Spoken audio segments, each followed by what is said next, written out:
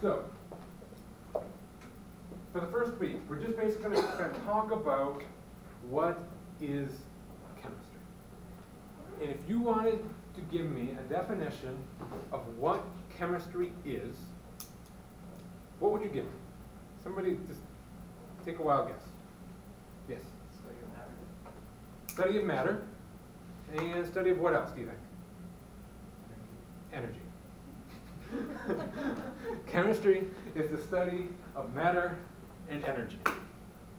So what we're going to do today is we're going to talk about what is matter and energy. We're not going to study it really today. That's the rest of the semester. But today we're going to talk about what is matter, what is energy, and what is science. So if chemistry is the study of matter and energy, we need to break down what these are. So the first half of the lecture is just going to continue to build this out and out and out, getting more and more specific. So really, matter is something that takes up space and has mass. Energy is not matter. So those are basically the two different things that exist in our universe. There's matter and there is energy. They are separate from each other. Energy does not occupy space. The light coming out of here is not taking up any space. Heat in the room is not taking up any space. If it is not taking up space, and it also has no mass, it is not matter. So look at this picture. What do you see in that picture that is made of matter? A car? Go ahead, you're going to say them. A road? People? Buildings? Bridges? Stoplights? Pretty much everything. Pretty much everything. Is there something in that picture you don't see that is made of matter? Air. Air. Air is made of matter. It's gas. It's just clear, invisible to our eyes, but it is made of matter. What type of energy? We're forgetting just types at this point. What do you see in this picture that is energy? Light. The light. There's all kinds of lights here. There's sunlight, there's stoplights, tail lights, headlights. What else? Say it again? Heat. There's heat. You can't see it, but you know there's heat here, right? What else? There's sound. There's certainly sound. Sound is compression waves. That's energy. Radios. There are radio waves and all kinds of things like that. X-rays coming from outer space. What about people moving? People moving. What about people moving? Kinetic energy. Kinetic energy is the energy of movement. So anything that's moving has kinetic energy. Anybody take physics and know kind of what's the type of energy that goes with kinetic energy? Potential energy. We'll talk about potential energy in a minute, but things like the flag here that are suspended up off the ground have potential energy. Now looking in here. What things in this room are related to chemistry? Everything. Periodic table is obvious, right? You said everything. Why everything? Because everything is made up of molecules. Everything is matter. Plus or energy, right? Yeah. I said everything in the universe is made up of matter or energy. And hopefully we are in this universe. And so if we're in this universe, everything in this room is made up of matter or energy, and chemistry is the study of matter and energy. So everything in this room, in a trick question sense, is related to chemistry. Her answer is the more straightforward scientific answer, the periodic table, right? The chemistry lecture slides, those are related to chemistry. But in an English major sense, everything is related to chemistry. If you wanted to categorize the things in this room, you can make up your own categories. They don't have to be scientific. How would you categorize them? Density. You can go by density. So like high density, low density. What's something in here that you think would have a high density? Metal. Metal. What's something in here that you think would have a low density? Say it again. A pencil. Something, probably the lowest density thing in here is the thing you can't see. Air. We'll talk more about density later. What other categories can you make up? State, like Florida versus Georgia? Solid, liquid, gas. Solid, liquid, gas. We got 3 states.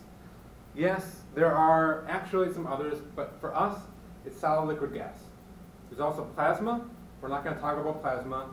And then there's also one they just discovered about a year ago, Jahn gases. Yes, that is my name. No, I did not discover it, unfortunately. What else? How else can you categorize things? Color. What's different between a floor and this table? Tile and wood. Tile and wood. What's the difference between my jacket and the table? If you were to punch one of them, which one would you want to punch? Why? Soft. Soft. Soft versus hard. I mean, you can make up all kinds of categories, right? We're going to have specific ones that we need to learn, okay? We're going to first start with our matter. So we had the matter and energy. The matter is the one that we're really going to focus on this semester. And so we're really going to drill down into the types of matter.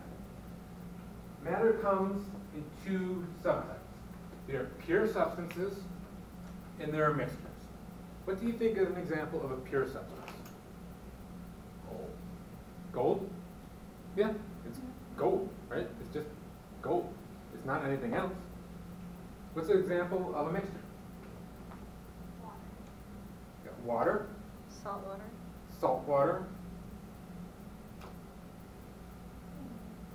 Kool-Aid. Pebbles. Pebbles. Yeah. So we have pure substances where everything there is exactly the same. And then we have mixtures where it's multiple substances mixed together. So Kool-Aid has water, sugar, food coloring, all kinds of things you probably don't want to know, right? Salt water has water and salt. But gold is just gold. Pure substances we can break apart further. There are elements and there are compounds. A pure substance has the same composition throughout. So from the top to the bottom, from the left to the right, it's exactly the same. And if I have one sample over here and another sample over here, they are both identical. That is a pure substance. We need to then put them into elements and compounds. Figuring out whether a pure substance is an element or a compound is really, really easy. If it's an element, it's here. If it's up here, it's an element. If it's not up here, it must be a compound. So, is gold an element or a compound?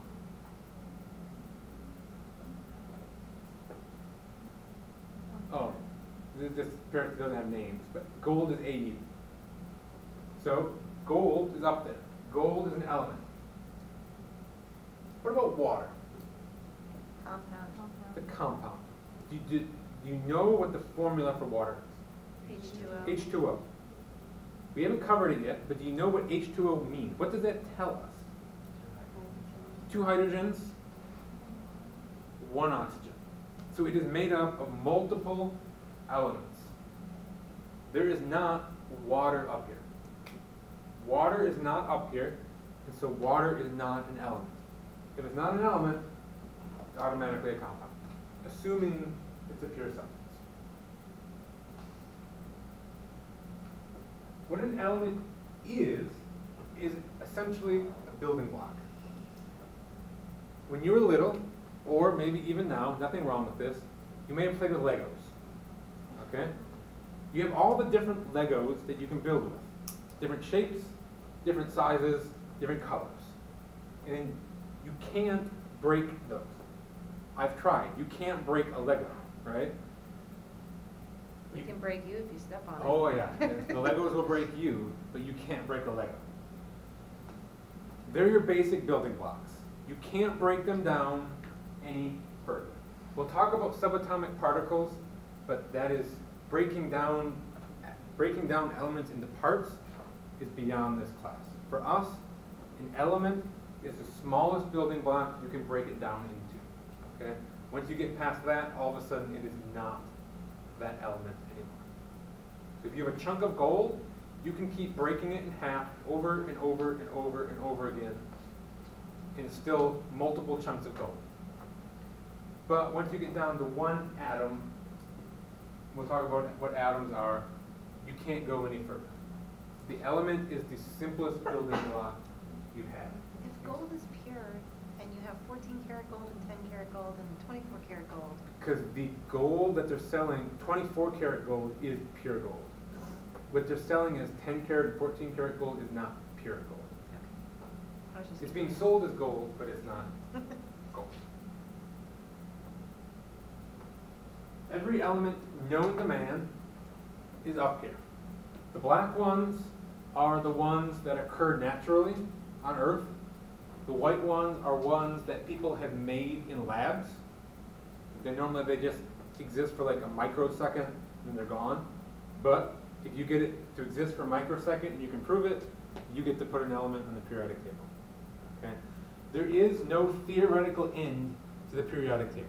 Next week we'll talk about, actually it might be 2 weeks, I think it's 2 weeks from now, we'll talk about what makes the different elements different from each other and what makes up an atom. But theoretically you can make an endless number of elements going on and on and on. So they are shown in the periodic table. If you haven't used a periodic table before, you're probably looking at that saying it's a bunch of elements in blocks, in rows and columns, seemingly in random places. There is a ton of information on this periodic table. Not only in each box, but also which row things are in, which column things are in, where the spaces are. There's a lot of stuff in there. And as you go through the semester, you'll learn to get more and more out of that. We can break elements down in the different sections. Elements come in metals and non-metals.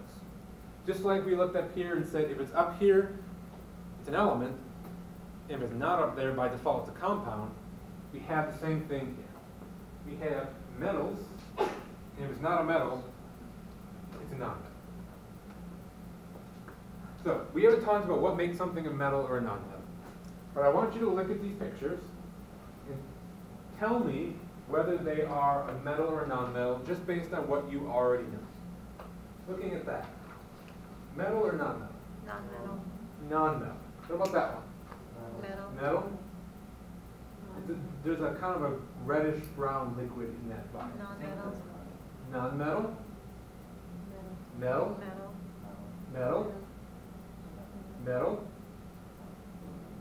Non-metal, but kind of not really sure. That one? Carbon's non-metal? Well, that's what we said. We'll come back to it. Okay.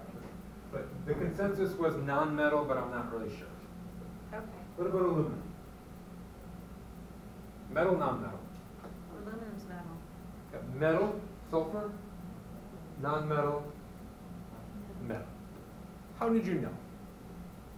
Just by looking at it. I didn't give you a definition. Shiny. Yes. You laugh, but that is actually part of the official definition on the next slide. Metals are shiny.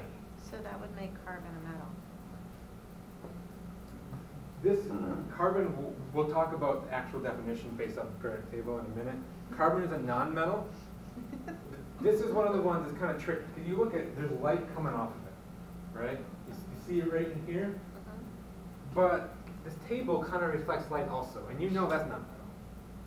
You kind of have to, in your mind, say, is it shining, or is it just reflecting light? I can't give you a good definition between the difference between the two. I can't put that into words. But I think you can probably, in your mind, see the difference between that sparkly reflectiveness and that shininess, or that shininess. Okay? On a quiz or an exam, you're never going to be given a picture and said, is this a metal or a non-metal? Okay? You'll do it in a lab, but there's very low stakes in a lab. So you said the metals are shiny. Metals, shiny. Metals also conduct electricity. You can't look at those pictures and figure out if something conducts electricity. But in a lab, you can test it. So the two things you need to have in order to be a metal is you need to be shiny, and yes, shiny is a scientific term, and you have to be able to conduct electricity. Okay? If you can't do both of them, you are a non-metal. Non-metals are dull or do not conduct electricity. We'll see later on that there are a few elements that are shiny but don't conduct electricity. And those are not metals. To be a metal, you have to do both. So looking at that, magnesium. Metal, non-metal. Metal. Yeah, metal. There are some spots, it looks kind of shiny, it looks metallic. I mean, that's a word we use, right? It just looks metallic. What about selenium? It looks less metal, it looks like a rock, right? Yeah. It looks like a rock you would find on the side of the road. It is not shiny. If you tested it, it does not conduct electricity. Selenium is a non-metal. Okay? So phosphorus. These are the same elements we did on the pictures.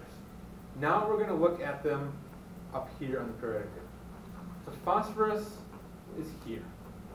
Did we face phosphorus with metal or non-metal? Non-metal. Non-metal. So that's a non-metal. We've got gold. Metal. That's a metal. Carbon is a non-metal. Copper is a metal. Bromine, non-metal. Aluminum, metal. Sulfur, non-metal. Nickel, metal. Lead, metal. And tin, metal. Do you see any sort of pattern? Yeah. From 15 to the right is Right. Things on the right are non-metals. Things on the left are metals. And it's not, unfortunately, a clean line at 15. It starts about there. But there's actually a stair step. It goes through here. Okay? Some periodic tables will have it drawn on there for you, kind of bold. It just goes like this, zigzagging through here. Things to the left of that line are metals. Things to the right of that line are non-metals. And so carbon, which is in figure 14, is a non-metal, but because the line is diagonal, lead down at the bottom, also in 14, is a metal. Okay? So remember that line. If it's to the left of the line, it's a metal. If it's to the right of the line, it is a non-metal. And metals and non-metals are going to behave very differently for us. So for the rest of the semester, you're going to have to be able to predict how is it going to react. Okay, we're not going to do that today, but later on, you're going to have to be able to predict how is it going to react. And you're going to predict that based on is it to the left or the right of the line. The elements are made up of atoms. Okay? The atom is the smallest Lego you can have. It's the little one bumper. Okay? That is the atom. You can have multiple atoms put together in a chunk. You can break it down further and further and further and further until you get to one atom. If you break that atom apart, it is no longer gold. It has different properties. But the properties of one atom of gold will be exactly the same as a giant bar of gold. The color, the boiling point, the melting temperature, everything like that will be the same. Let's take a break now. We'll start back up at 7:30 on that clock. This clock doesn't work. So we got about 10 minutes.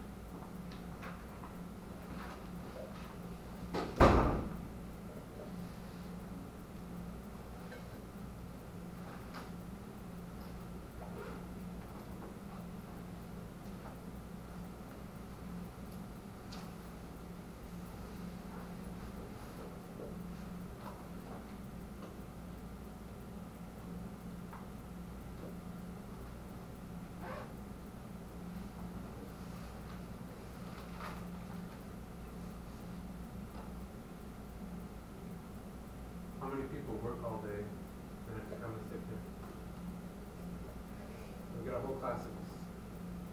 We're all in this together. I actually work nights, but I took off so that I could take this class. So instead of having like weekends off, I now work every weekend and have Tuesdays, Thursdays off.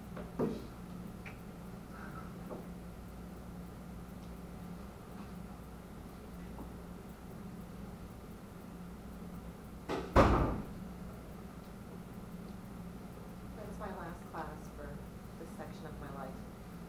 What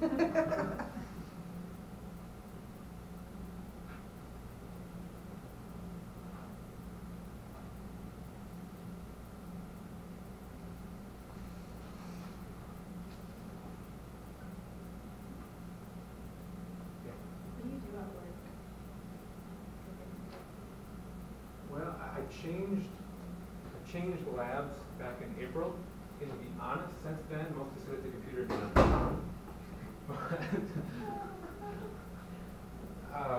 So, I worked in a lab in grad school. When I was there, I was working on breast cancer. So I was studying how the number of chromosomes in cancer cells change over time, and then also developing new chemotherapeutic drugs using computer modeling, and then actually testing them and then making them. And then once you graduate grad school, you don't have to be a professor, you have to do what's called a postdoc. It's essentially purgatory between grad school and being a professor.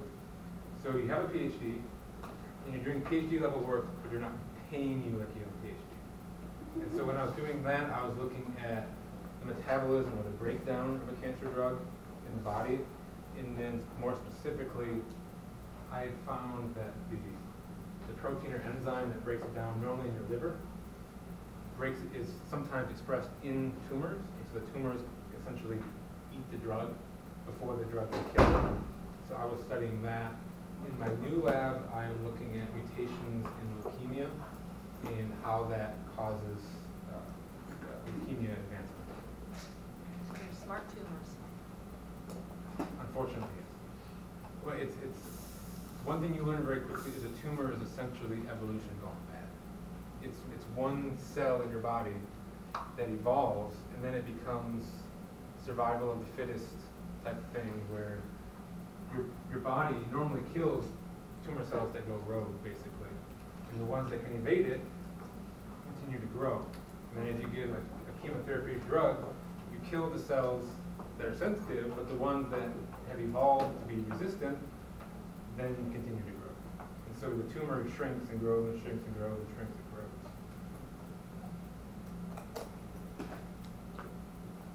It's very interesting.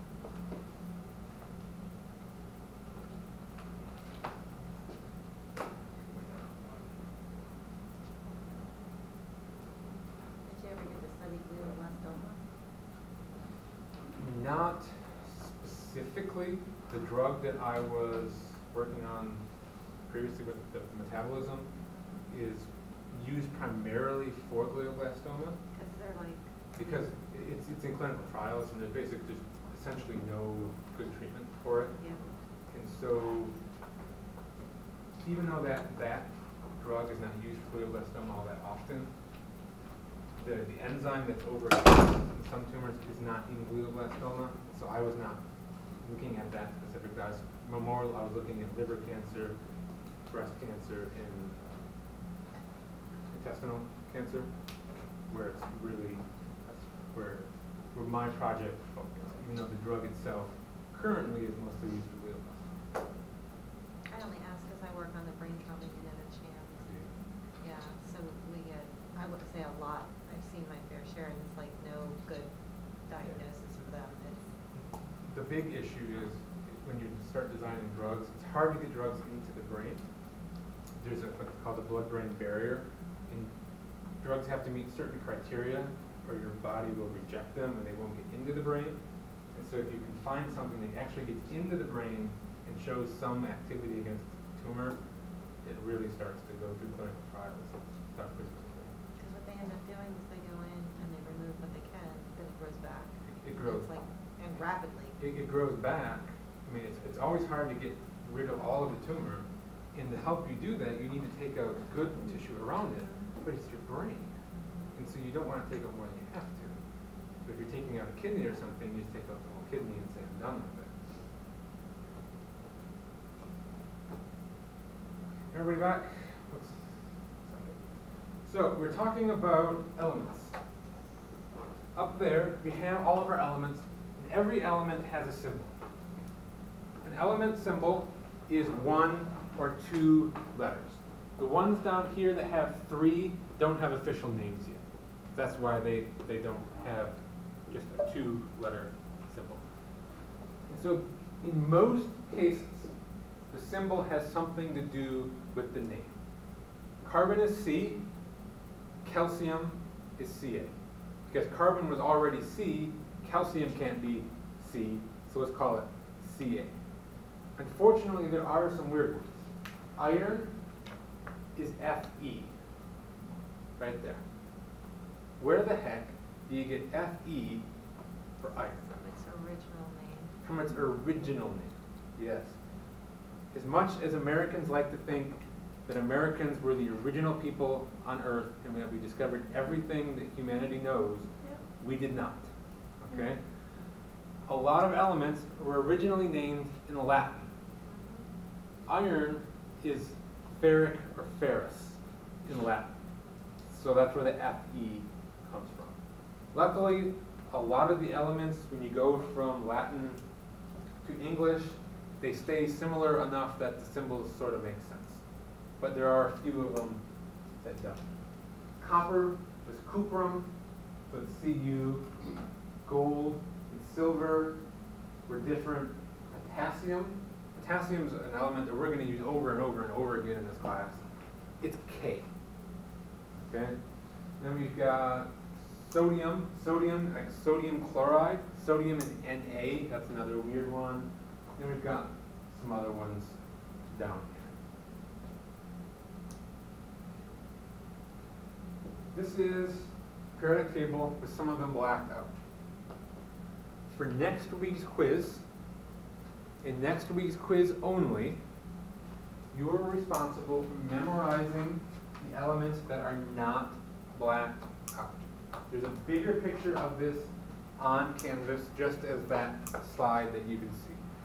You need to be able to go between the symbol and the name and the name and the symbol. If I give you a symbol, you need to be able to tell me the name. If I give you a name, you need to be able to give me the symbol. Now, having memorized these is not in the learning objectives. When you take the final exam, when you take the exams in here, you will have a periodic table that has symbols and names. But I also said I'm not going to waste your time. So why am I making you memorize these? Any idea? They're the most common ones, yes. They're the ones that we're going to use over and over and over again all semester. If every time I say sodium chloride, you have to look up, oh, sodium is Na, and Cl is, oh, that's Cl, you're going to spend the entire semester looking at that dang periodic table, okay? If you memorize these now, the ones that we actually do use over and over and over again, they're going to be stuck in your brain. And so you're going to know them. For this quiz next week, you will not have a periodic table with a name on it. Okay, that one doesn't have names. For every quiz and every exam after that, you will have your own periodic table with symbols and names. Okay? So after next Tuesday, you do not have to have them memorized. But for the quiz, you do. But only the ones that are not blacked out. All right. So we said an atom is the smallest building block of an element. We take a chunk of gold, we keep getting smaller and smaller and smaller and smaller until we get to one gold atom. We can't build any further. We also have things called molecules. A molecule is multiple atoms stuck together. Okay? It can be 2 atoms of the same element, or it can be multiple atoms of different elements. Okay? We're going to continue to draw pictures like this. You have to make the assumption that if 2 atoms are the same color and the same size, the artist meant them to be the same element. So because these two are the same, they look the same, they're the same element, because the middle one here looks different, this molecule is made up of two of the red ones and one of the black ones. Both of these are technically molecules. A molecule has more than one atom. It doesn't matter how many different elements there are. This is oxygen. There are two oxygens, but it's still a molecule. This is carbon dioxide. We have two oxygens plus a carbon. That is a molecule. Okay? We'll talk about how we do classify these different in a slide or two, but on this slide, these are both molecules. And not only are they stuck together, but they're not moving. If I have a chunk of gold, there's a bunch of gold atoms in there. And they are somewhat stuck to each other. But they are kind of moving, and they just happen to be next to each other. Okay? This gold atom is not permanently stuck to that one. That CO2 molecule will always have that oxygen, that carbon, with that oxygen in that order. Okay? They're not going to swivel around and move around. We call that a discrete arrangement. Okay? It is not oxygen, oxygen, carbon, or carbon, oxygen, oxygen. It is oxygen, carbon, oxygen.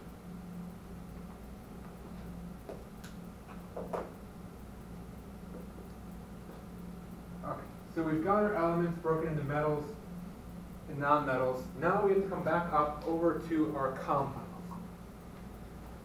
A compound is a pure substance. Remember, this is under the pure substances, made up of two or more elements in definite proportions. And they're going to be bound together like that CO2 molecule. When I say definite proportions, I mean like CO2 says one carbon for every two oxygens. That's what that picture shows. There was one black one for every two red ones. Those are set proportions. If you have two carbons for every two oxygens, that's no longer the same molecule. It is no longer the same compound. Okay? This is iron pyrite. It's made up of iron and sulfur. It looks like that. If you take iron and sulfur, put them together in the same dish, that is not the same thing. This is a compound made up of iron and sulfur. The atoms are in a discrete arrangement, and they are bound to each other. That is just a bowl with some sulfur and some iron in it. Okay? It's very easy to separate sulfur and the iron. Iron is magnetic. If you just put a magnet over top of your bowl, your iron is going to come out. They're not bound together in one thing, they just happen to be in the same place at the same time. Can you see the difference between that and that? How do you heat it up to get it to be? To go from that to that? Mm-hmm. No, the other way. You have to react them together, which is going to be a big, complicated process. Okay. It's probably not just. Okay. A compound has different properties than the elements that went into it. And so the properties, the melting temperature, the color, the appearance of the iron pyrite is completely different than either the sulfur or the iron.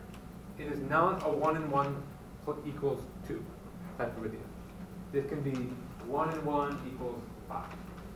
There's no good way to predict what the properties of the compound are going to be when you put two elements together. The water is a compound.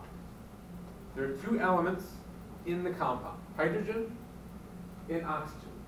You can break molecules apart, but it takes a chemical reaction. If you have sulfur and iron in a bowl, you can just cut them apart, right? But if you have water, you can't reach in, pluck out an oxygen, put it over there, pluck out a hydrogen, and put it over there. You need a chemical reaction to do that. When you separate water into hydrogen and oxygen, really all we need to do is pass a bunch of electricity through it. It's called electrolysis. You just take water, pass electrical current through it, it will break it apart. When you break water apart, you get hydrogen and oxygen. Both of them are gases. And so if you put a wire with electricity running through it in water, you get bubbles. The bubbles are hydrogen and oxygen. And there's a way that you can separate the hydrogen from the oxygen.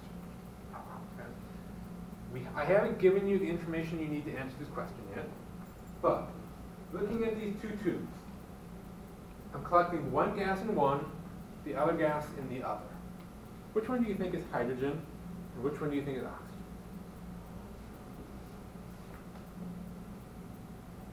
I think oxygen is on the left, Why? nitrogen is small or lighter. I like the way you're thinking. It's not correct, but that is science. That is science, though. That is science. I said when I'm at work and I get paid to be wrong, okay? He's thinking like a scientist, and that's good. Yeah. Hydrogen has C parts, therefore it'll be on the left. Right. H2, there's twice as many hydrogens as oxygens. There's twice as much gas on the left as there is on the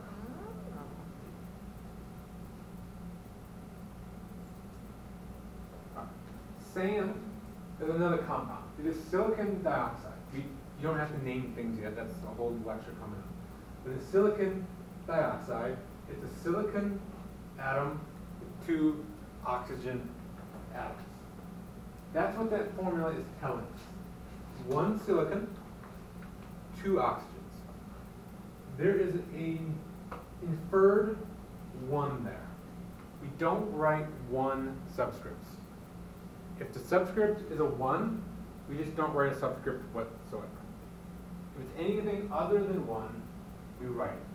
So that's one silicon and two oxygens. So looking at that, is that an element or a compound? Element. How do you know? It's helium, and it's right there. Since it's up here, even though if you don't know what the name of it is, it's right there, so it must be an element. What about that? The compound. How do you know? It's two elements. Hydrogen's there, oxygen's there, and there's no H2O element up here. So that must be a compound. What about that? Compound. We have sodium, and we have chloride, which is chlorine. That's another thing that's coming up, the difference between chlorine and chloride. But we have sodium and chlorine, two different elements. And so this is a compound. What about that? Element. That's copper. Copper is Cu right there. So that's an element.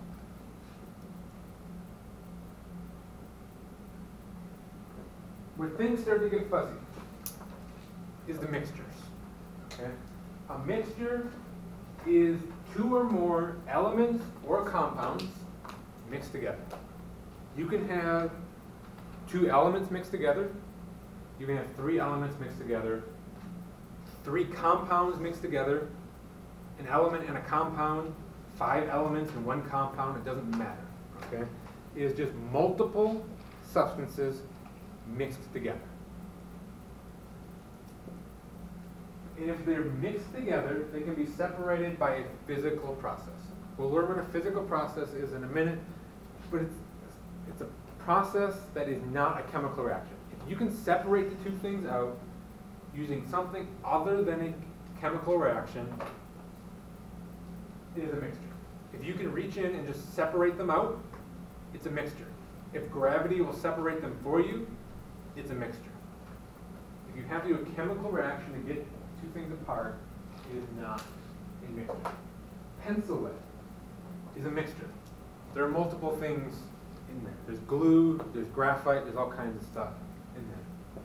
Salt water is a mixture. There's salt and there's water. Air is also a mixture. What is air a mixture of? A bunch of different gases. Mostly nitrogen, but also oxygen, CO2, methane, all kinds of stuff. I said to be a mixture, you have to be able to separate two things using something other than a chemical reaction. If you want to get salt out of water, all you have to do is wait. The water will evaporate, and the salt will be left behind. That is how they get the salt that they put in your food, the salt they put on your roads if you live up north. They literally take a chunk of beach, make a little wall around salt water, and they let the sun dry it out. Then they come by and they scoop up the salt. Okay? Salt water is a mixture, and all you have to do is wait for the water to evaporate. Water evaporates at room temperature, salt does not. So the salt will be left behind. So that evaporation is one of those physical processes that I was talking about. Okay. So mixtures come in two flavors. There are homogeneous mixtures and heterogeneous mixtures. The homogeneous mixtures, really the best example is a solution, which we'll talk about later, are the same throughout.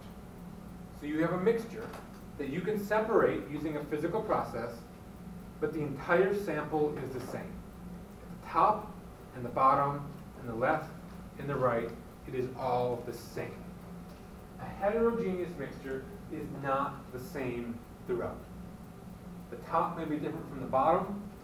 There may be chunks of something in there that are at the top and not at the bottom. You need to look at it and say, is this the same throughout? If it is the same throughout, it's homogeneous.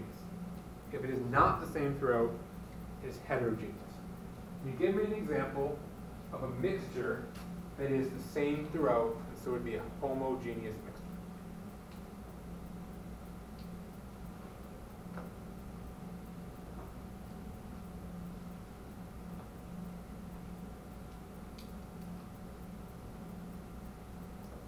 Yeah. Salt water. Yes. Salt water, if I take a glass of water and I dissolve salt in it, it looks exactly the same at the top and the bottom, right? There's the same amount of salt at the top as there is at the bottom. It's dissolved in the water. That's a solution. We'll come back to solutions later. But it is uniform throughout. You look at it, and everything in that glass is the same. What would be an example of a heterogeneous mixture? Sand, we said the silicon dioxide. So sand by itself is a compound. Beach sand. Okay, beach sand. What else is in beach sand? Rocks. Picture beach. There's water, there's rocks, there's sand. Say sharks? Shells. Oh. There may be sharks, but there's a lot of different things in there, right? If you take a chunk of sand, you take another chunk of sand over here, there's going to be different things in each hand. And as you take the one piece and you break it apart, you're going to find different things. That is definitely not the same on the top and the bottom, the left and the right. That is heterogeneous. If we're talking about things in water, the trick is to think about, will anything settle out? If nothing is going to settle out, it is homogeneous. If something will settle out, it's heterogeneous. If I set salt water here, the salt's not going to settle to the bottom, right? What kind of water, what can I put in water that if I set it here, it will settle out? Oil, sugar, if it's not completely dissolved, right? If I just dump sugar in there, it's going to sink to the bottom. Sand. What if I go to Lake Alice and take a scoop of water and I set it there? Is that going to be homogeneous or heterogeneous? Hetero. There's going to be silt and stuff in that water that if I let it sit there, it's going to sink to the bottom. Milk would be homogeneous, right? Milk is homogeneous. The milk, this is really that fuzzy question, depends on how you look at it. If I put milk, you say, well, it depends on, is it the milk that I buy at Publix or the milk that comes out of the cow? Because the milk you buy at Publix will not settle out. That's homogeneous. The milk that you get out of a cow will have butter fat that floats to the top. That's heterogeneous.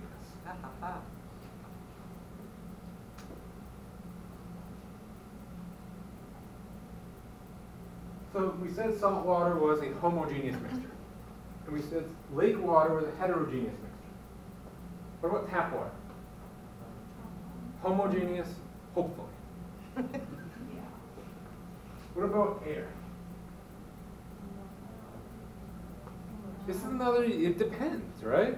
I mean, in a perfect world, it's in a simplified way, it is homogeneous. But if I go back there and I open a bottle of perfume, people in the back of the room are going to smell it before the people in the front of the room, right? So it's not homogeneous. And so this is one that kind of depends. Questions that I write, I will try to avoid the ambiguous ones. But it's possible that you may think of it a way I never thought of it. And so if you're questioning whether you were looking at the same way I was, tell me how you were looking at it. Okay? What about brass? Can you picture what brass looks like? Got a homogeneous. Brass is another weird one. What happens to brass when it sits out? It corrodes. The Statue of Liberty is brass. Did the Statue of Liberty start out green? No, it did not. And so, brass gets green corrosion on it. So in that case, you have uncorroded brass in the middle and green corroded brass on the outside. That is heterogeneous. But when it started, it was homogeneous. Okay? What about potting soil? That's probably clearly heterogeneous. You've got chunks of leaves, the little white lava things in there that hold the water, maybe some worms, whatever. Chocolate chip cookie dough. This is one that can lead to big arguments, and I mean arguments. Okay? But some people take this seriously and personal. Okay? When I think chocolate chip cookie dough, I think hetero. Some people say, well, it says chocolate chip cookie dough. That doesn't include the chocolate chips. It's just the dough part. And that is kind of homogeneous. But it's not really. No. It's not really. But if you wanted to write me a paragraph explaining why chocolate chip cookie dough was homogeneous, and I agreed with your logic, I would mark it correct. For these problems, keep it simple. Okay? And if you don't know how to keep it simple, explain to me what you're doing. If I follow your logic and your logic is correct, I will mark it correct.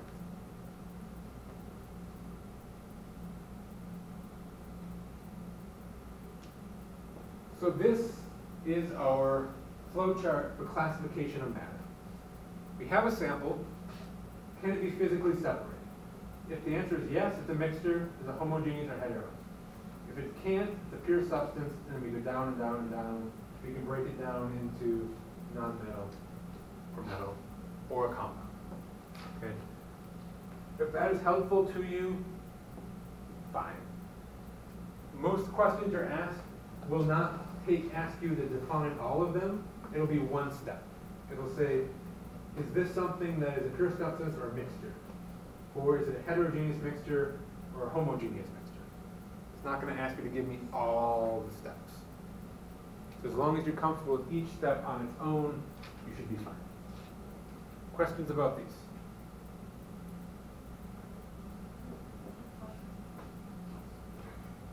Yeah. Is water a compound and a mixture? Water, pure water, is a compound, just H2O. But any sort of water that we have on Earth is going to be some sort of a mixture. There's going to be something dissolved in it. I mean, tap water has calcium, fluorine, fluoride, and all kinds of gases. I mean, air dissolves in water. We'll learn about that also. If there's water on Earth, it has something dissolved in it. When we draw and we talk about matter in this class, we're going to do it on a number of different levels. The first is the macroscopic level. This is real world. Okay? This is what we can see, what we can touch, what we can observe. So if I want to ask you, draw gold at the macroscopic level, you would probably just draw me a gold bar, something like that. That is the macroscopic world. Then there's also the molecular level. This is individual atoms. This is even beyond microscopic. Because if you put gold under a microscope, all you're going to see is a very large bar of gold. We don't have microscopes that are strong enough to show us individual atoms yet. And then there's also the symbolic representation, which is just our symbols up here. So this is a molecular level representation of copper. It is just individual copper atoms lined up in neat little rows, packed together in a chunk of copper. This is helium. Helium in a balloon is made up of different helium atoms flying around. Okay? And when we show atoms flying around, we always have the universal symbol for movement, the little speed lines. Okay? You all know what they mean. Go with it. Okay? The longer the speed lines, the faster they're moving. So, in this picture, are we looking at atoms or are we looking at molecules? Molecules that are made up of what? Atoms. And so that is a molecule made up of two atoms. Is what is here an element, a compound, or a mixture? I've got an element. Anybody say compound? Anybody say mixture? I've got one of each. Who wants to defend what they said? It's an element. Why? Because they're both the same. They're both the same. Yes. Even though it is a molecule, the molecule is made up of two atoms of the same element. So you can have an element in a molecule form. We'll learn only a few elements do that, and we'll learn which ones later on, but some elements do exist in molecules, whereas some of them exist as individual atoms. So if it was a compound, you might have a red one and a black one. That would be a compound. If it was a mixture, you might have a pair of red ones, a red one and a black one, two black ones, just different things that just got thrown together.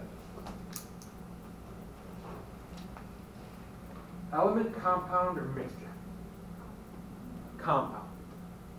Each molecule is made up of different elements, so it's a compound, but all molecules are the same. So it's just a compound. What about that one? Element. All the molecules are made up of the same element, so it's an element. What about that one? It's a mixture of two different elements, the black element and the blue one. What about that one? It's a mixture. It's a mixture of these molecules and that element. That's still a mixture. And what about that one? That's a mixture. You have two different compounds mixed together.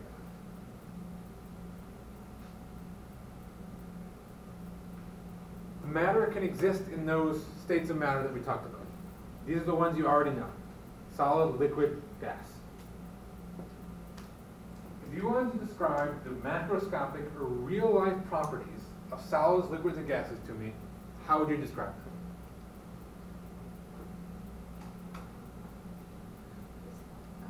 I mean, if you look at with that water in that bottle, is that a solid, liquid, or gas? Liquid. How do you know? It's wet. It takes the shape of the container. What about how much is in there? If she lets that sit there for an hour, is the amount in there going to change? Is the bottle going to fill or drain? Is the lid on or If off? the lid is on, Okay. it's not going to change. If she heats it up, the amount in the volume of the water in there is not going to change. So liquids have a set volume, but they take the shape of their container. So take those examples of observations and apply them to a solid. Does a solid have a set volume? Yes. Yes. That table is not going to change size. Does it have a set shape, or does it take the shape of its container? It's set shape. Set shape. So a solid has a set shape and a set volume. What about a gas? variable for both of them. We say a gas will expand to fill its container. So if you put a small amount of gas in a very large container, that gas is just going to blow up until it fills the container. Okay? If you then take that container and compress it, the gas inside is just going to get more compressed to go with it. It takes the size and the shape of its container. Now, if we look at solids, liquids, and gases at the molecular level, and we want to describe why they behave like they do at the real world level, how do you think they look? If you wanted to show me a picture of atoms in a solid, how would they be behaving? What would they look like? They're stacked on top of each other. They're very close together. Atoms in a solid are very close together, and they are barely moving at all. They're basically just shaking in place. So because they are very close together, they're stacked neatly, they don't change shape. I'm sorry, they don't change size. They stay right next to each other. They can't change size. But also because they just shake in place, they can't move around their neighbors. If they can't move around their neighbors, they can't change shape. Think of sand in a bucket. The grains of sand move around each other so that they fill the shape of the bucket. But if the grains of sand are glued together, it's just a block of sand. You can't put a block of sand in a round bucket, right? A liquid, the molecules are close together, but they're not as close as a solid. They're just a little bit further apart, but they stay very close together, and so the liquid volume is not going to change. But they move around each other. They're not moving fast, but they are capable of moving. And so a liquid will take the shape of its container. A gas is very different from both. In a gas, the atoms are very far apart from each other. They're as far apart as they can possibly be. Not only that, but they're flying around freely, completely independent of each other. So because they are not bound together, they're not next to each other, you can easily compress them and expand them. Because with a gas, almost the entire sample is empty space.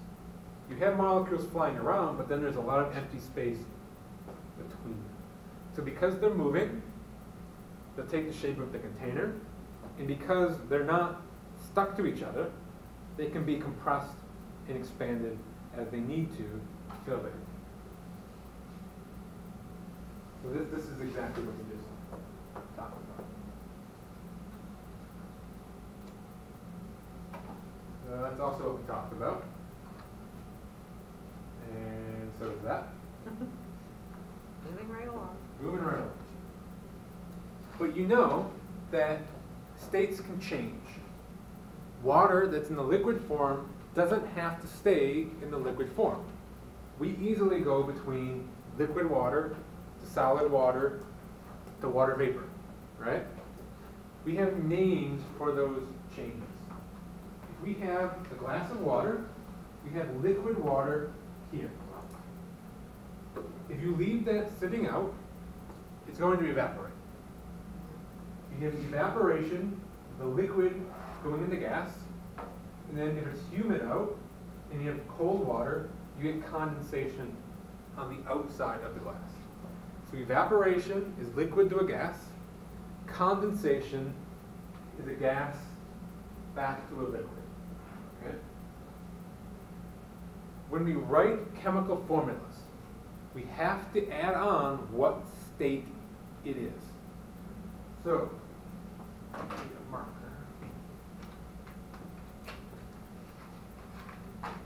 If I write helium, I need to put what state it is. And you put it in a little subscript inside parentheses. If it's a solid, you put an S.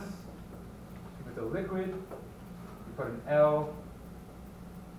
If it's a gas, you put a G. And then we're not going to cover this today, but if it's dissolved in water, dissolved specifically in water that has its own term, it's called aqueous, which is AQ. So from here on out, pretty much every time you write a chemical formula or an element symbol, you're going to be writing what state it is, solid, liquid, gas, or aqueous.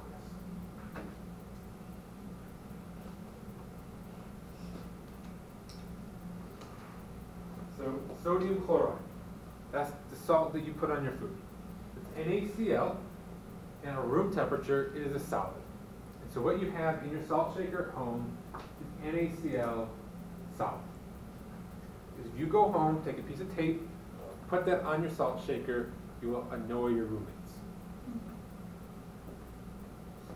Describe to me what NaCl with an S in parentheses represents at the macroscopic level.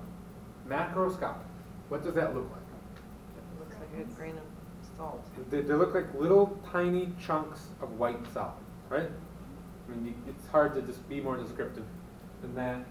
They're hard grains. They're not soft or anything like that.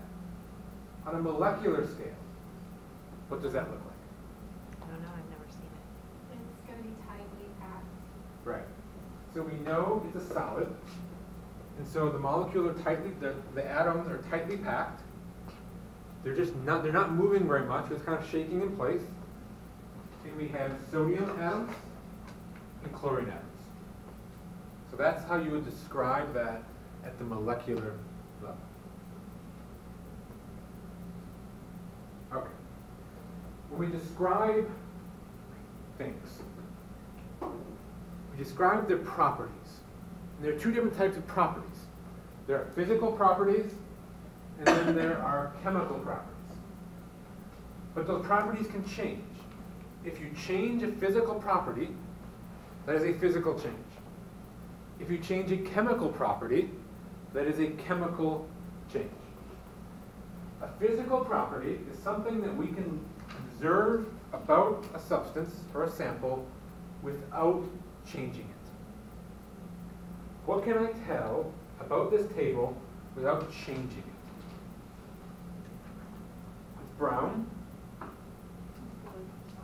Size, I can measure dimensions.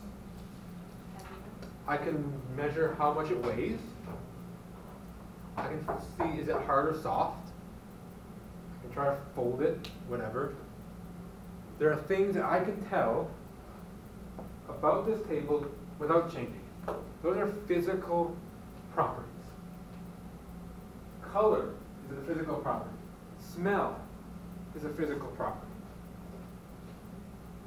Mass, volume, density, and temperature are also physical properties. But there's something different about color and odor in mass, volume, density, and temperature. This says these are qualitative and these are quantitative. What do you think that means? Yeah. Qualitative can't be measured, quantitative can. Yes, exactly. Quantitative properties, you can put numbers to. You can say this weighs 5 pounds. It has a volume of 5 liters. I can't say it has an odor, it smells like 5. Okay? If you know HTML and you know hex code, you may be able to put numbers with color, but that is not this class. Okay? In this class, color does not have numbers. Any coders in here? Did anybody even get the joke? I did get Okay, it. thank you. So a physical change is a change in a physical property. What it is chemically does not change. If it starts as water, if it starts as H2O, it's going to end as H2O. Okay? A change in physical state is a physical change. So boiling is a physical change. You go from H2O liquid to H2O gas. It is still H2O. That is not a chemical change. It must be a physical change. This is evaporation. It's like I said, liquid water to gas water. The individual molecules look exactly the same. They're just further apart now. And so the physical properties of it have changed. The density has changed. The color of it has changed. Things that we observe have changed. But the molecules are exactly the same. Sublimation is a state change you probably may not have dealt with too much. How many people have seen dry ice? What happens if I leave dry ice out on the bench? Smokes. It smokes. What happens to it? It dissolves It disappears. It just kind of magically disappears, right? because it's. If I set an ice cube on the bench, what happens to it? It melts. It goes from a solid to a liquid. CO2 doesn't go from a solid to a liquid. CO2 in a room goes from solid straight to a gas. That's called sublimation. So this is a picture of CO2 solid. If I wanted to draw a picture of what it looks like after it sublimates, how would I draw the CO2 over here? Wide spacing and lots of nice speed lines, right? You got to show that they're flying around. So they're widely spaced, and because it's computers, they're not even speed lines, they're like shadows. People would be very impressed by that back in the 90s.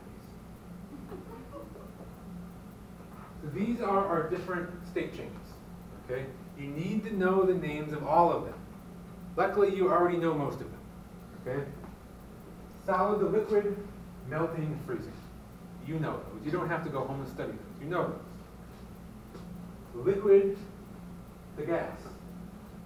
This is vaporization, but evaporation is the same thing. I don't care which term you use. So that one you know, and you know condensation. So you've got 2/3 of these already memorized. The other two, you probably have to study and make sure you remember. We said solid to a gas is sublimation.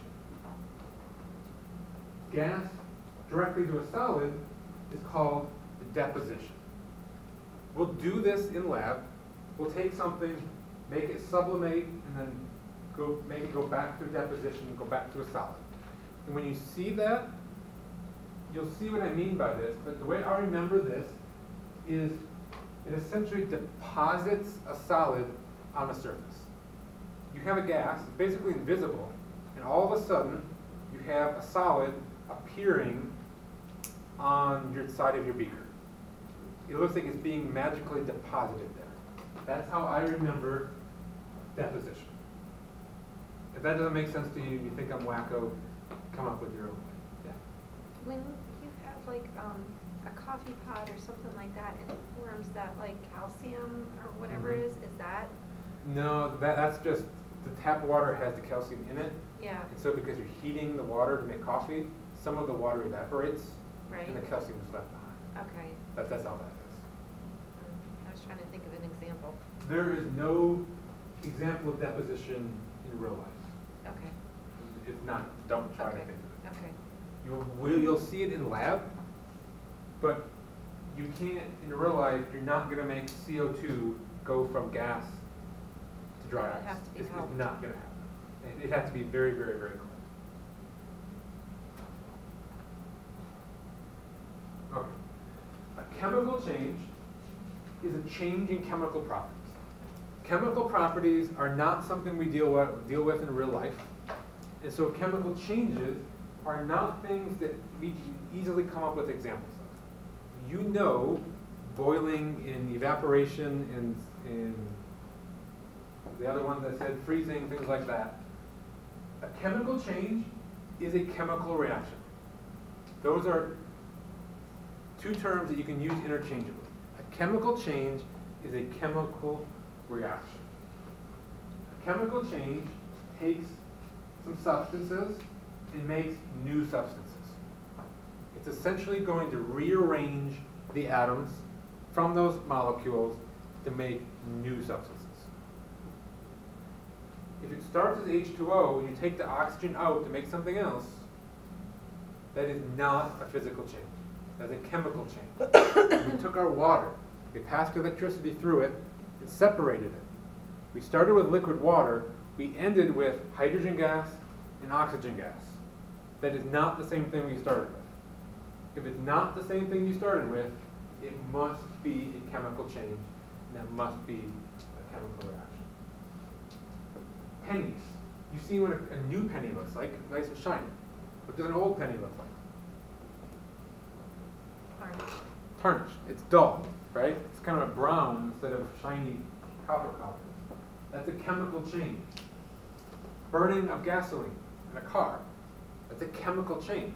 What comes out your tailpipe is not gasoline. It is no longer gasoline. That must be a chemical change. Not only can you separate water into hydrogen and oxygen, but you can take hydrogen and oxygen, put them together to make water. So if you took those two test tubes that were upside down with the hydrogen and oxygen, you put them together and you gave them a spark, the hydrogen would burn and you'd get water. How many people know about the Hindenburg? Yeah. Hindenburg was basically a Zeppelin, which is basically a blimp. They didn't used to use helium. They used to use hydrogen. Hydrogen floats even better than helium. The problem is, hydrogen is flammable. Imagine a giant balloon the size of this building filled with flammable gas running into a power line. That's the Hindenburg, okay? That is a chemical reaction. So this is a chemical reaction at the molecular level. This is hydrogen reacting with oxygen to make water. Oxygens and hydrogens coming together to make waters. There are three things that we look for as evidence of a chemical reaction. If you put things together and they bubble, that's evidence of a chemical reaction. The exception to that is just if you're boiling it. If you're boiling water, those bubbles are from evaporation, from boiling, not from actual chemical reaction. If you have a permanent color change, that's an example of a chemical reaction. If I put metal in the fire, what happens to the color of the metal? Sometimes it turns It starts- colors, but it gets red hot. It gets red hot. It starts glowing, right? What happens if I take it out and let it cool? Is it still orange? No. That's a temporary color change. It just, you take it out of the fire and it goes back to what it looked like before. A permanent color change will not go back. If you have a sudden change in temperature, that's another clue that a chemical reaction happened. If you take two things, mix them together, and all of a sudden it gets hot, it's a chemical reaction. If all of a sudden it gets cold, it's a chemical reaction. If you put it on your stove, and then your water gets hot, that is not a chemical reaction. The chemical reaction is the burning of the gas in your burner. That's the chemical reaction giving off the heat. If you have an electric stove, there's no chemical reaction going on. What about when you're outside and it's really, really cold and you can see your breath? That is the water vapor from your breath condensing. So that's a state change, which would be a physical change. Okay. Yeah. It looks like heat clouds do it together. Yes. The instant, like the hand warmers? Yeah. Yeah. That's a chemical reaction. If you feel what's in there before you break it, there's like a powder in there, and then there's a packet of something. And to activate it, you squeeze the packet so it breaks. When you break that inside packet, you mix the two things together, they react, and you get heat. Sounds like a glow stick. Glow stick is the same exact thing, yes. Yeah. There's one liquid inside of a glass tube, then there's the liquid on the outside. You bend it, you break it, two liquids mix. In that case, you get light. In the hand warmers, you get heat. The glow stick, you get light. The instant cold packs work the same way. If there's two things in there, once you mix them together, that's a reaction that it gets cold. Some reactions get hot, some reactions get cold. Some give off light. So is boiling water a chemical change or a physical change? physical. Remember that. That is a great test question that people get wrong a lot. If you just change state, that is not a chemical change. It is still the same thing. Another tricky physical change is dissolving. If I dissolve salt in water, it is still salt. It's just in water. If I dissolve sugar in water, it is still sugar. It is just now in water. We went from solid to aqueous. That is a physical change. Dissolving something in water is a physical change. You'll come across that a number of times this semester. So make sure you remember that. Dissolving is a physical change. Looking at these molecular level representations, when we go from the left picture to the right picture, physical change or chemical change?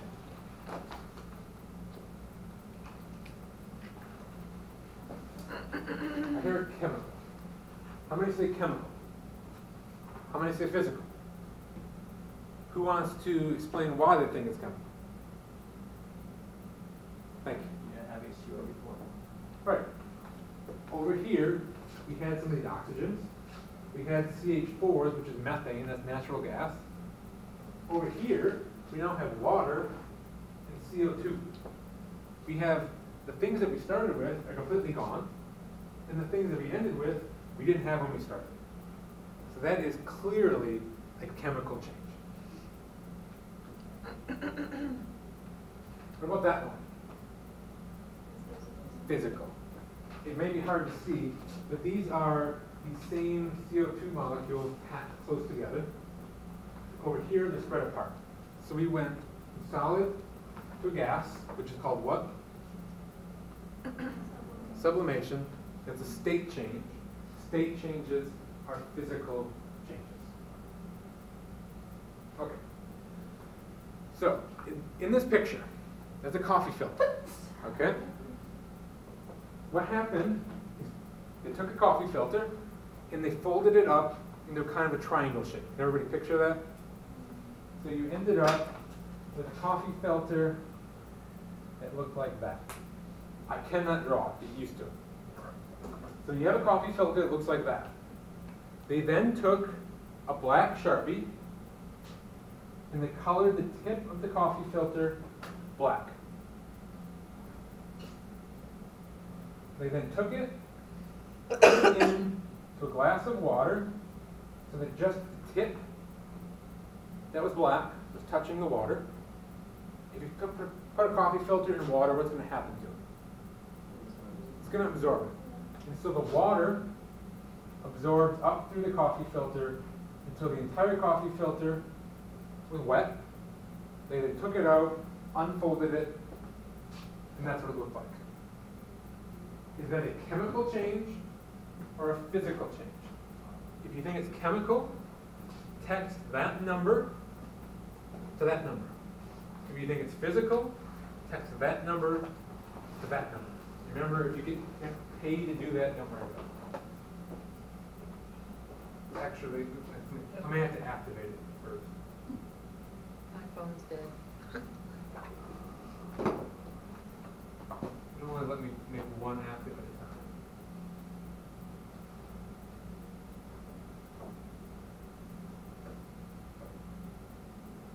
Okay, this should be active now. Chemical change or physical change?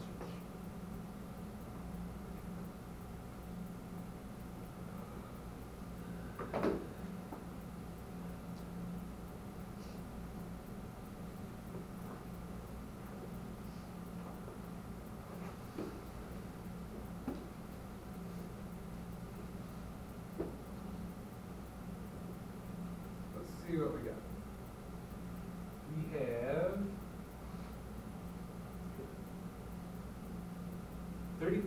40% chemical, 60% physical.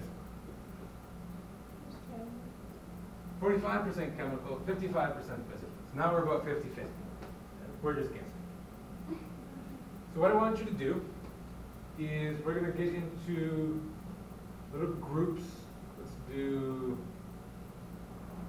U6, U6, and this is just a mess over here. Let's go U5, and then the rest of you in the group. What I want you to do is try to convince the other people in your group that you are right. Okay? And then you don't have to come to a group consensus. After we talk in our groups, we're going to come back and you're going to vote again completely individually. If you think you're the only one in your group that's right, you can vote against the group. Okay? What you're doing here is just trying to convince the other people that you are right in order to get them to vote what you think. So I will clear this, and you've got about 5 minutes to talk in your groups.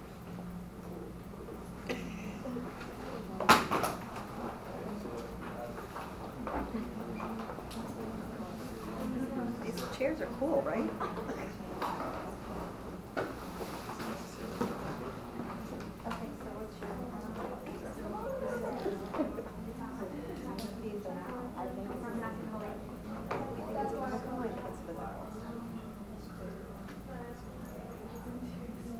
Why do you think it's chemical? Like it's leading to but the color separate on my The black has black is like. I know what you're talking about. I can see it.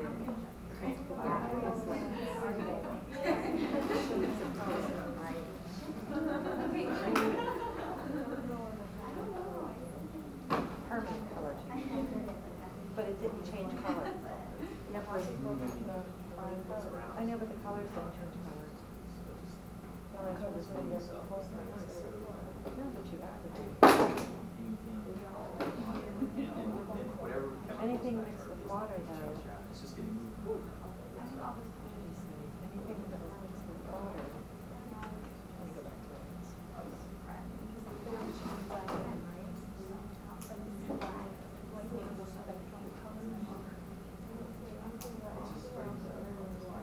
Dissolving is a physical change. We are dissolving. The ink is dissolving, that's why it looks. It's still here, no. The physical change. It's still here. It's still on the filter. Yeah, but.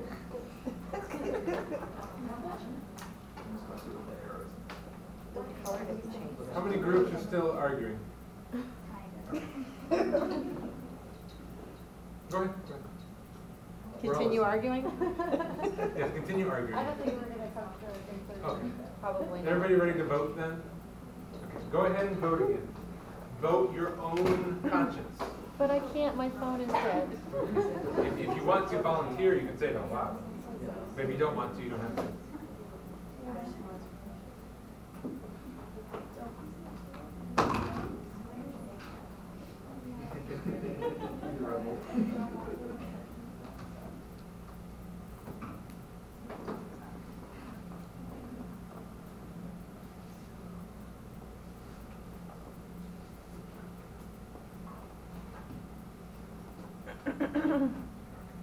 No, let's see what we have.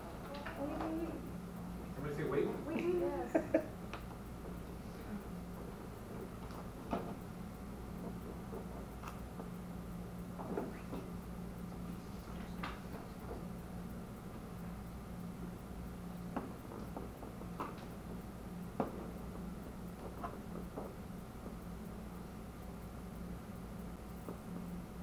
Am I still waiting? I think not. Well, that didn't change much. It changed 2%. I don't know how you change 2% in a class of only 24. Well, I say physical, so I don't know how that changes your. That basically makes it even. So we're still guessing. So who wants to defend chemical change? Go ahead. Okay. We said there were 3 things to look for. We don't know whether, we don't know whether it's a temperature change, but it certainly looks like a I mean, there's definitely a color change. Certainly, I imagine it's permanent. So wouldn't that make it a chemical change? It seems so. Who says physical change? Who wants to defend that?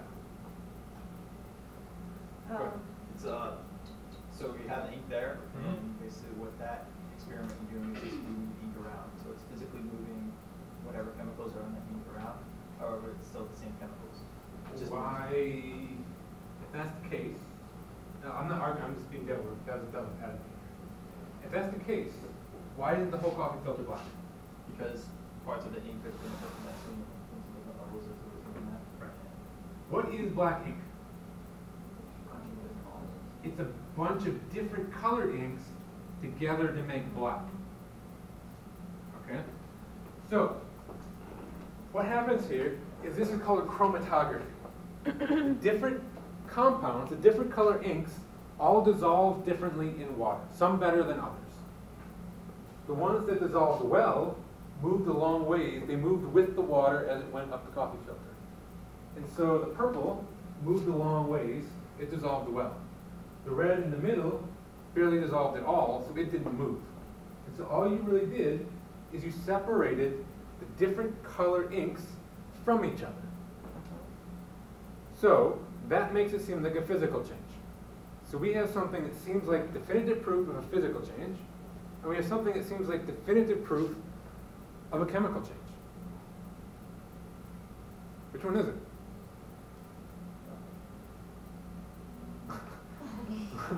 I still say physical. Couldn't you probably, if you put all those things somehow back together and like condense them again, you'd probably come back up with black, so it wouldn't be a permanent color change at that point. If you could Theoretically, if you took those inks, put them back together, it would become black. Is there a way to do that? No. Yeah, you could rinse it. But it, What do you mean rinse it? You could rinse it. You could like, okay, well, I guess you would have to rinse it and then dry it out because, Exactly. okay. There are a number of ways to do this. That is one of them. If you put this coffee filter in a whole bunch of water, so that all of the ink dissolves in the water, took the coffee filter out, you now have all that ink in the water, you let the water evaporate, all of your inks back together at the bottom of the container, mixed together as black ink. That is a temporary color change, not permanent. It's a simpler way to do it though. Add bleach. No, that would be a chemical reaction. What if I just took this, flipped it upside down, and ran the water back that way? It would all concentrate back at the point. Oh, it would. It would.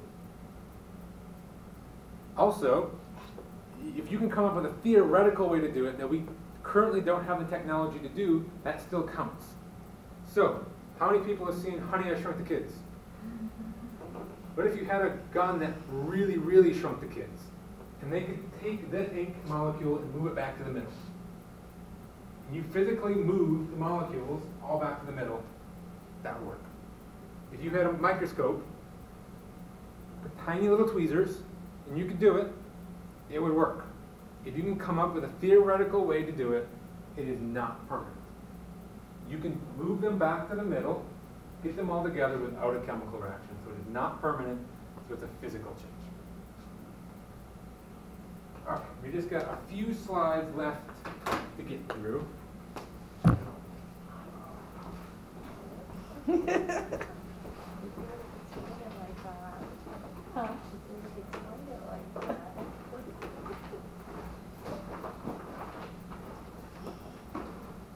Evaporation of water. Physical, chemical change. Physical. Burning of natural gas. Chemical. Melting of metal. Physical. That's just a state change. Converting hydrogen and oxygen to water. Chemical. What were the first two again? Physical, okay, physical, chemical. Okay. Chemical properties are hard to come up with examples of. A chemical change is a chemical reaction. Chemical property is the ability of something to undergo a chemical reaction. It's essentially how reactive something is. Hydrogen burns very easily with oxygen. That's a chemical property of hydrogen. Helium is unreactive. That's a chemical property of helium. Iron rusts, and silver tarnishes. Those are chemical properties. While silver tarnishes, gold is very unreactive. That's part of the reason that gold is so much more expensive than silver. It's permanent, essentially. The last thing we're going to talk about is scientific method. You all know the very basics of scientific method, but we need to make sure that we are all on the same footing, we all have the same definitions going forward. Scientific method is basically a way of asking questions and then finding answers to those questions. Generally, that includes making observations. What do I see? What do I measure? Taking those observations, making a hypothesis, which is asking a question or a guess. And then once you do enough experiments, have enough observations, you can come up with laws and theories. So an observation is experimentation and collection of data. Looking at the table and saying that's brown, that's an observation. Saying that I hear a bird, that's an observation. We don't necessarily think of that as an experiment, but it is still an observation. But you can also do an experiment and say, if I heat this table, does it stay brown? So you heat the table and see, you make a new observation. That would be your experiment. You do an experiment to collect extra data. A hypothesis is a testable explanation. It is your best guess, is an educated guess, but it must be testable. If it is not testable, it is not a hypothesis. Where people really struggle is the difference between laws and theories. Unfortunately, these words are used in everyday life. They're used on cable news networks incorrectly. Okay? In science, they are not ambiguous. They are different things in science. A law describes the way nature works under a set of conditions. If the conditions are the same thing will always happen. Yeah. Law is repeatable, correct? Yes. A law is what always happens. It's almost a description. If I say, what's the most famous law you can think of? Science. Gravity. The law of gravity. The law of gravity simply says, if I drop this marker, it is going to fall. There's no explanation there whatsoever, right? All it says is no matter how many times I drop this marker, it is going to fall. That is a law. It tells you what will happen always, with no exceptions. A theory explains things.